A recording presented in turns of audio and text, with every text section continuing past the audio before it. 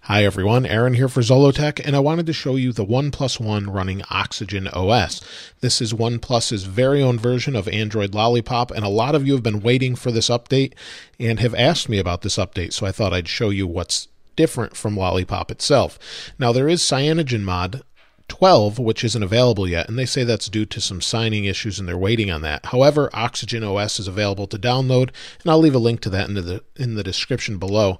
However, Oxygen OS is basically Android Lollipop with a couple added features. So you can see it's got all the animations, and I'm installing some things right now. I actually just updated this and I'm restoring everything, so I thought I'd show you exactly what it has. Now, one of the new things it has is some new wallpapers, and I know a lot of you like that, so we'll go through some of these different wallpapers here. These are pretty stock, but if you go all the way to the end, you've got OnePlus wallpapers, and they're pretty nice. You can see you've got a road and a park bench and some other really nice looking wallpapers, and they come stock on this particular ROM.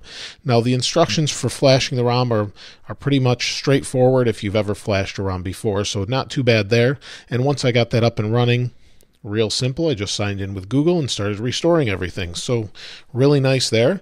And one of the newer things you can do is you can rearrange, let me swipe all these off the screen. You can rearrange all of these different icons, and you can do that with this little button right here. So if we hit this, we can just tap on this and slide it around. Maybe I want the auto rotate here. Maybe I don't want it there at all. I can just tap on it and it will go away. So let's get rid of cast screen, invert colors, and auto rotate. Hit this little button to lock it in, and you can see they all disappear, the ones I don't want. If I want to bring them back, just tap on it and they all come back. So it's a really nice little feature. And aside from that, we still have the gestures. So when the screen is off, we can do a circle to turn on the camera, and it's just the stock Android camera. The other thing we can do is turn on the flashlight. We do a V, you can see the light lit up behind it. Do another V, shuts it back off, and we have those different gestures built in now. Let's go back into here.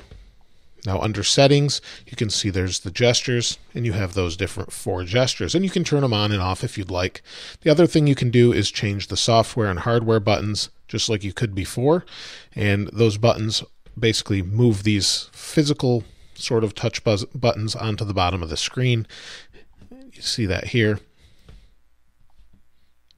Turn it on or off depending on what you want, and then you've got a couple different settings here as well. So pretty much stock Android with a couple added features that most people loved from the previous version of CyanogenMod that was on here before. Now, as far as stability, that sort of thing, I can't really say because I haven't used it that long, but hopefully it will be pretty stable. Now, if you're going to want CyanogenMod, you obviously can flash it yourself with a nightly build, or just wait for the official version to come out, hopefully this week. So let me know what you think in the comments below. If you've flashed this already, what do you think of it? How stable has it been for you? And if you haven't, you definitely should check it out if you're interested. There's definitely a lot of other ROMs you could flash on here, but this one's worth checking out at least. Let me know what you think in the comments below. If you haven't subscribed already, please subscribe. As always, thanks for watching. This is Aaron. I'll see you next time.